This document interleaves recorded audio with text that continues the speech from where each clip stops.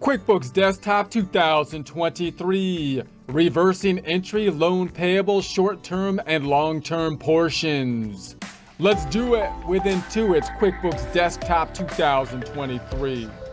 Support accounting instruction by clicking the link below, giving you a free month membership to all of the content on our website, broken out by category, further broken out by course. Each course then organized in a logical, reasonable fashion, making it much more easy to find what you need than can be done on a YouTube page. We also include added resources such as Excel practice problems, PDF files, and more, like QuickBooks backup files when applicable. So once again, click the link below for a free month membership to our website and all the content on it.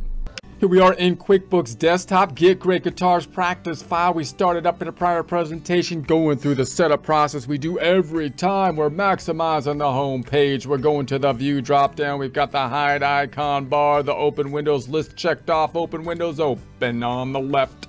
Reports drop down, company and financial. Let's take a look at that P&L, profit and loss. Change the range 010123. And I'm going to bring this out to 033123. The cutoff is 2/28, February 28th, but we're going to do a reversing entry the day after and therefore go through the month after 3/31/23. Let's go ahead and customize it, fonts and numbers to change up to 14. Okay, yes, and okay. Reports drop down again, company and financial. This time the big balance sheet, customizing it, same range 010123 to 033123, the month after the cutoff. Let's do the month by month here, and then fonts and numbers, changing the font. Let's bring it up to 14. Okay, yes, and okay. So that's the setup process that we do every time. I'm going to make one last change to the profit and loss, making that a month by month comparison as well. So we got the month by month. So there we have that. That's the setup process that we've been doing every time. Last time we did an adjusting entry, which was breaking out the short-term and long-term portion of the loan payable. You'll recall some of the issues with the loan payable are that if we have multiple loan accounts, we often want to have a different loan account for each loan, number one. Also, we have a situation where there's a difference between each payment due to have an interest portion and a principal portion. Therefore, we typically need the amortization table to help us record those payments. And we typically, from a bookkeeping standpoint, would like one account per loan so I can tie the loan balance out to the amortization table as I make loan payments. But for reporting purposes, we might have one loan that has a short-term and long-term portion to it. So that causes a problem for us from a bookkeeping side versus the reporting side of things. In order to break out the short-term and long-term portion, we had to use the amortization table here to determine how much of the payments in the future are short-term versus the long-term. So we did this calculation last time. We said 12 months out. These are the loan payments that we're going to be making. And therefore, if this is where we stand in total, the short term, the amount that's going to be due within a year is the $13,108.54, not including the interest, because the interest has not been incurred yet. And then we've got the where we would stand long term after a year, the $56,769.59, which matches here on the amortization table. Kind of a double check to check that out. Now, of course, that's great for reporting purposes because I want to know what's the short-term portion so I can compare that then to my current liabilities to see if I have enough cash, for example, to pay off the loan that's going to be coming due shortly. That's kind of the purpose of short-term and long-term. But I don't want to have to keep it that way going forward because I don't want to have every time I record something to the loan, a payment that is, to have to break out short-term and long-term portion. That would be even more tedious than having to break out the interest and principal, which I already have to do.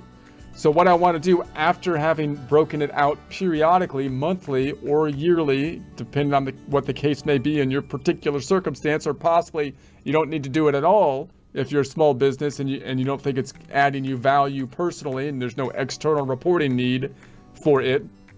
But I want to bring it back to what would be easier from the bookkeeping side of things, and that would be bringing this back to one account instead of two. So last time we broke out this long-term portion, I'm just going to reverse it this time as of the first day after the cutoff date. So let's do that by going to the view drop. Let's do the lists drop down, and let's go to the chart of accounts. And I can go into either of these accounts because they're both balance sheet accounts. They both have registers, in other words, that being the short-term portion, the long-term portion. I think the long-term portion is easier to look at possibly because I need to bring it back to 0, which is easy to determine how to do. So I'm going to double click on it, taking us into the register. We're going to go into March, which is the first day, the next day. And then I'm just going to say, well, it increased last time. I got to bring it down to a donut. So I'm going to decrease it to 56769.59. And the other side is going to go to the other loan account, loan payable for the short term 2791. And this will be a reversing entry. And enter brings it back to 0. If I want to see the journal entry, which I do, then I can double click right here, right there. There it is. I'm going to copy the memo, copy, Control C, and paste that on both lines. Both lines need a memoed line. So I'm going to save it and close it. And then close this back out. And let's check out the balance sheet again. So now we've got the breakout as of the cutoff date, but back down to one account as of the day after the cutoff date. So it's not going to mess up our bookkeeping process. We have the short-term portion before the cutoff at the 13,108.54, but back to 56,769.59. I'm sorry, back to 69,878.13, which is the full amount and long-term and short-term portion after the cutoff. And then there's nothing in the long-term portion after the cutoff, not because we don't have any long-term component, but because I don't want to have multiple loan accounts to be tracking when I'm only tracking one loan. That's confusing. That's the point. If I double click on this, then let's go into one of these and check out the detail. Double clicking on it, there's the journal entry reversing, bringing us back from short term to the long term. It's in a journal entry format, of course, closing this back out. And then we have the adjusting journal entry over here. Double clicking in on that, there's the adjusting entry that we reverse the next day. So if I took this up to the next day, boom, there they are going in and out, making it right for the cutoff just for one day, and then reversing it back out so it doesn't mess up things going forward. Here's same thing. Here's the reversal, the reversing entry, and over here we still have the adjusting entry. If I go one day out, boom, bam, in, out, but it's a key in timing because you got the 228 is correct, and then I reversed it out so you don't mess things up going forward. No impact on the P to the L, the profit and the loss.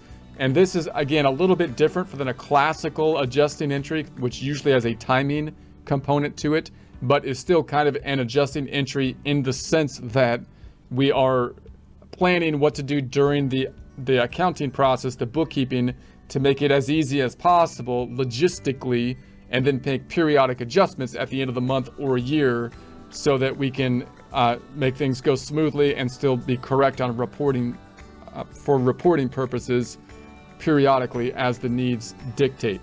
Okay, so there's the process. Let's take a look at our journal entries thus far. Reports drop down, accounting and taxes. Let's take a look at the journal report, por favor, from 02/28/23 to 02/28/23. Let's customize it and filter it. Let's do the transactions here, and let's just look at the journals as we've seen before. Reports, change the fonts. Let's bring it up to 11. Okay, yes, okay. Expand it a bit so we can actually see stuff without, I want to see something more than just like dots. 3 dots don't help me at all. I want to see the stuff that's in it. So this is what we've done thus far for the adjusting entries. And then we've got, this is the latest in the adjusting entry that we did last time. Now I'm going to bring it up a notch in date-wise, that means, and that's going to give us to our reversing entry, and that's one of the ones we reversed, and this time, this is the reversal that we have just done. All right, now let's take a look at our trial balance to check our numbers. The trusty TB trial balance, changing the ranging from 010128 to 0228 to 28. No. 010123 to 022823, and then customizing it, fonts and numbers, changing the font, bringing it up to 16O yay K. This is where we stand as of the cutoff date. Should remain the same from the prior presentation because we didn't do anything to anything before the cutoff date, but we'll check it in any case. And then we're gonna bring it up a notch. 033123. I'm gonna bring it all the way to the end of March because we entered this the day after the cutoff date, and this is where we stand as of the end of the following month, just so we can check our numbers thusly as well.